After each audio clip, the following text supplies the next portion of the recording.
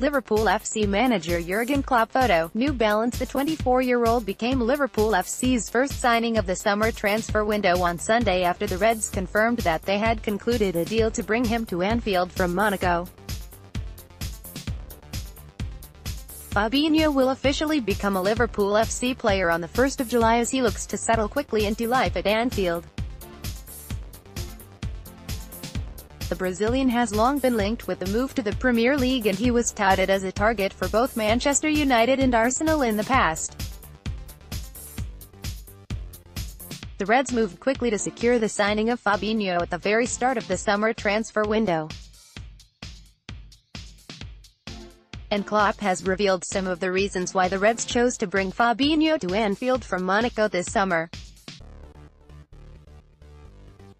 Speaking in an interview with Liverpool FC's website, Fabinho said, "I like that he is young yet experienced with a high number of games at a club that compete to win. Also, international caps for Brazil tells you something about him. This signing gives us new opportunities, and for that I am excited. I'm sure our supporters will make him very welcome and at home at our wonderful club and in our amazing city." Liverpool FC are still coming to terms with the disappointment of their 3-1 Champions League final loss to Real Madrid on Saturday night. The Reds finished in 4th place in the Premier League to book their place in the Champions League for next season.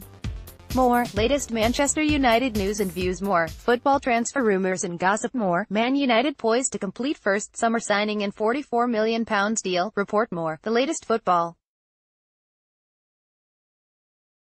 transfer news. More, meet the Premier League's most stylish footballers. More, do you know the top Muslim footballers in the Premier League?